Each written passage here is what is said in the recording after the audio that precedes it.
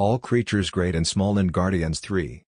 When Peter Star-Lord Quill, while inspecting a murky extraterrestrial region, pressed play on Redbone's Come and Get Your Love in the first Guardians of the Galaxy, it would have been hard to imagine that James Gunn's space opera would ultimately lead to something as sincere, poignant and kinda cornball as the trilogy-ending Guardians of the Galaxy Volume 3. But as Gunn has showed over the course of these increasingly soupy sci-fi spectacles, the genetically spliced DNA of his chaotic, cartoonish cosmic vision is a double helix of opposites. Breezy 70s rock papers over extreme violence. Cynical exteriors cloak sentimental emotions. A ragtag group of outcasts, more so than even the cast of Fast and the Furious, talk a lot about family and friends. Against the odds, Come and Get Your Love has turned out to be a legit invitation. Volume 3 is a messy, overstuffed finale. But you rarely question whether Gunn's heart is in it.